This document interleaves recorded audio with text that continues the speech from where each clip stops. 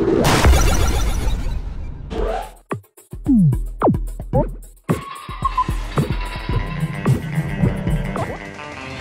feel like back in the day, a lot of PlayStation gamers saw JetMoto after playing Wave Race 64 and thought they were going to get their very own fun little jet ski racer.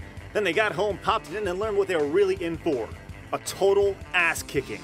JetMoto does not fuck around. Between 20 bikes on the track and all sorts of crap in the way, wiping out in the first 10 seconds is going to happen. If you don't know what you're doing or decent at a track, you are about to get boned. JetMoto uses difficulty ratings kind of like the ones in skiing. If you want something easy, stick to the green circle joyride. But if you want something really challenging, go to the double black diamond nightmare, which I like to call Rainbow Road. So by now you've probably noticed the giant magnetic pole things and how they're always there with really tight turns. You gotta latch onto those things and whip your bike through the corner, but don't hold on too long, otherwise wipeout time, bitch. I mean, how cool is that?